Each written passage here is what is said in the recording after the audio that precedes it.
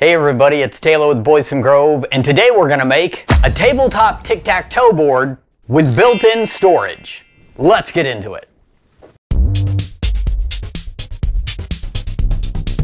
Tabletop tic-tac-toe boards have become more and more popular, but I decided I wanted to take it a step further and create a box to hold all the tic-tac-toe pieces and maybe a few other things as well. I'm going fancy on this one. I'm gonna make everything except for the top and bottom panels out of Purple Heart. That's fancy, that's fancy. I started by resawing the boards down to 1/2 inch thick.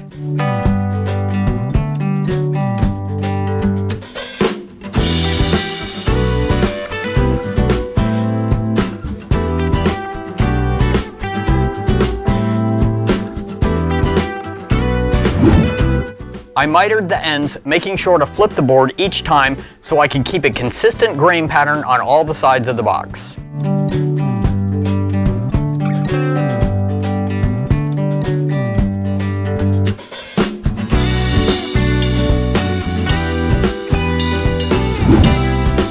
I put a dado on the top and bottom of all the boards to hold the top and bottom panels, and then I added a third dado. I'll explain what that's for a little later.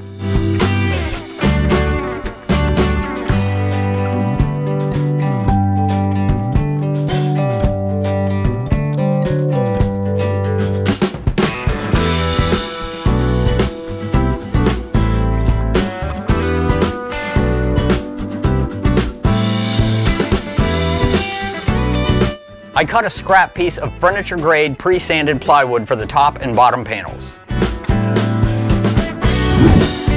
Before assembly, I sanded all the parts.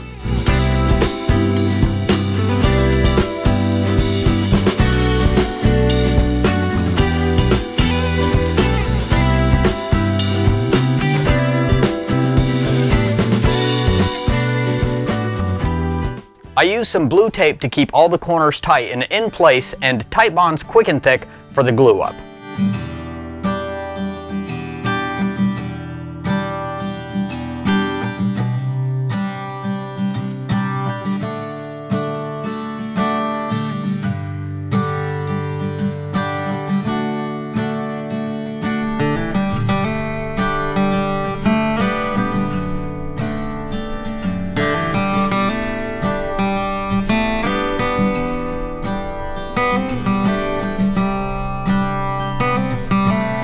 I used a couple PowerTech strap clamps to clamp it up. I love these clamps. They're great for assembling frames or boxes.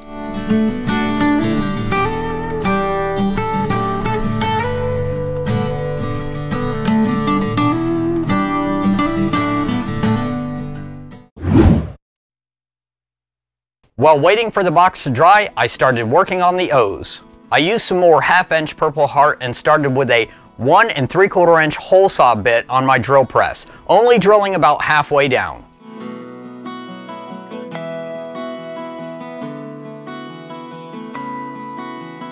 Then I switched over to a 1/2 inch Forstner bit to enlarge the center of the O's.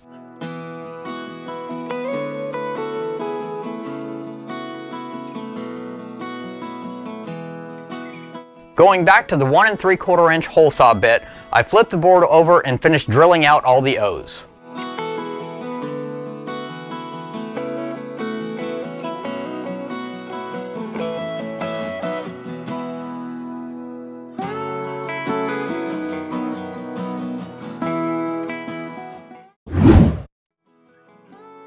To make the X's, I used more 1/2 inch Purple Heart that I cut down to 1/2 inch square.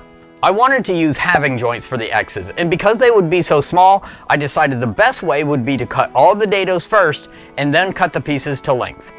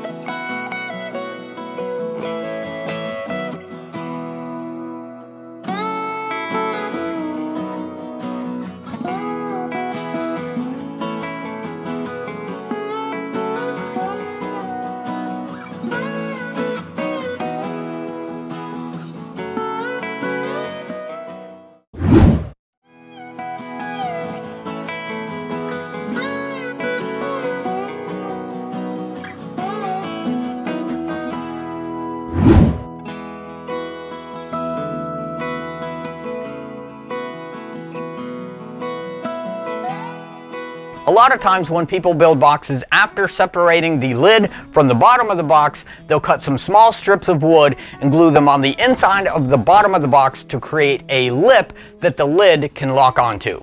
I decided I wanted to try a technique that I saw done by Steve Ramsey over at Woodworking for Mere Mortals. You remember that third dado that I cut before putting the box together?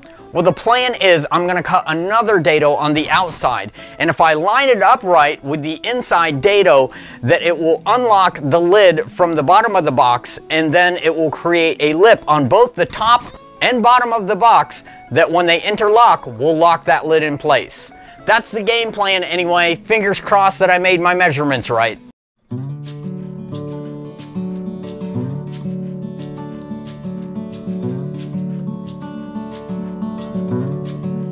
After cutting the dado, I used a knife to separate the last little bit holding the two pieces together.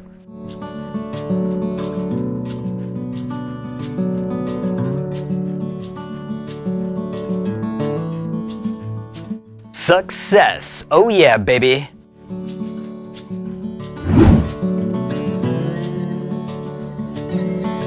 After a little sanding, I used a hand plane to put a chamfer on the opening of the box to add a little bit more dimension.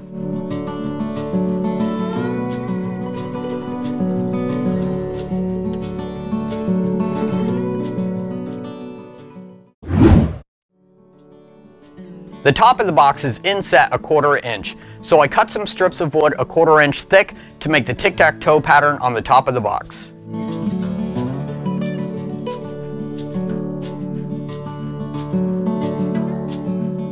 I wanted the square areas to be 2-inch square, so I cut a scrap piece of wood to use as a spacer when I was gluing the pieces in.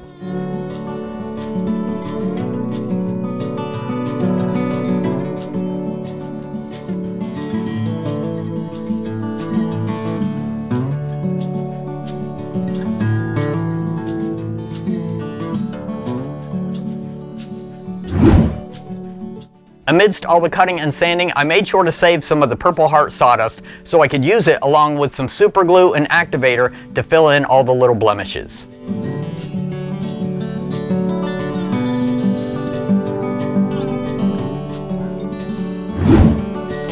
Lastly, I wanted to add some dowels to the corners, not only for strength, but to add a little contrast.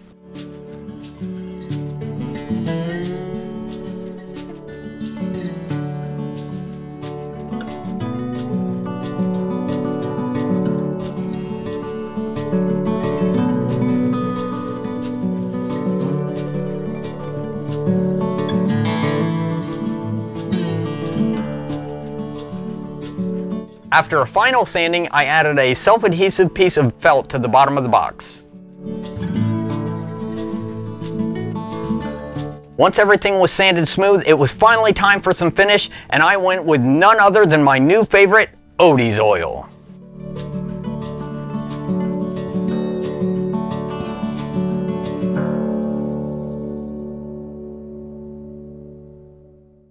Alright, well that does it for our tabletop tic-tac-toe board. I'm really happy with the finish. The Odie's oil really makes this Purple Heart pop, and I'm glad I decided to go ahead with the dowels because it adds a nice contrast to this box so that it's just not one solid color.